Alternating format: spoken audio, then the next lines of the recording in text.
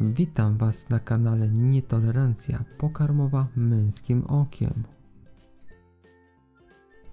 Przepis nie będzie zawierał alergenów, które ikony właśnie widzicie na ekranie.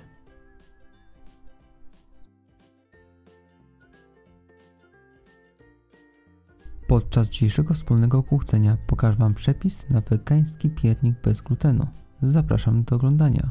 Do jego przygotowania będziemy potrzebowali 140 g mąki ryżowej, 130 g mąki jaglanej, 30 g mąki ziemniaczanej, 2 łyżki soku z cytryny, 20 g karobu w proszku, 1 łyżeczkę sody, 140 g daktyli, 3 dojrzałe banany, 70 ml oleju kokosowego, 180 ml napoju ryżowego, foremka o wymiarach 25 cm na 12 cm.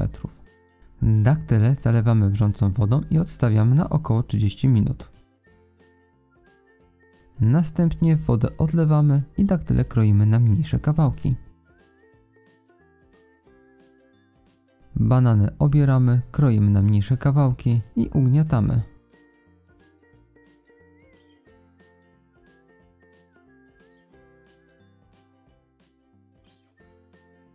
Następnie dodajemy rozpuszczony olej kokosowy i całość mieszamy.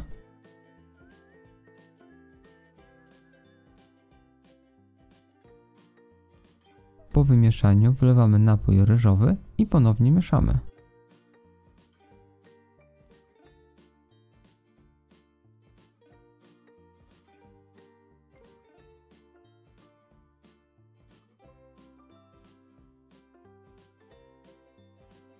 W drugiej misce przecedzamy przy użyciu sitka mąkę jaglaną, mąkę ryżową oraz mąkę ziemniaczaną.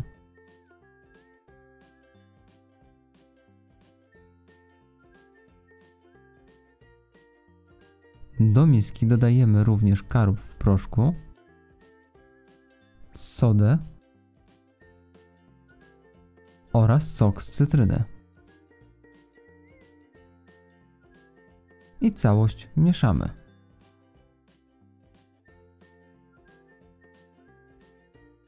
Do suchych składników dodajemy mokre i całość ze sobą mieszamy do czasu uzyskania jednolitej masy.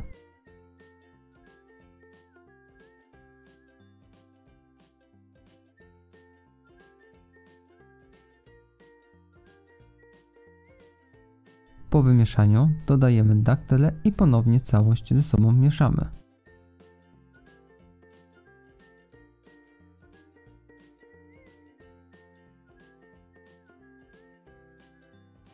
Tak przygotowaną masę przekładamy do foremki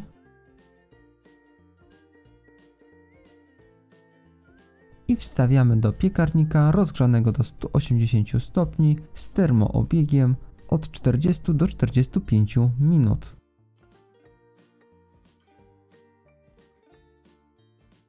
Tak prezentuje się nasz piernik po wyciągnięciu z piekarnika.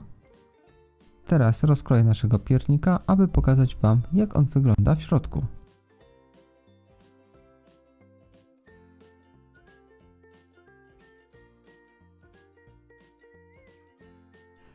Jeśli wypróbowaliście przepis i spodobał się Wam, wrzućcie zdjęcie na Facebooka lub Instagrama z oznaczeniem mojego profilu. Dzięki temu będę mógł zobaczyć efekty Waszego kuchcenia.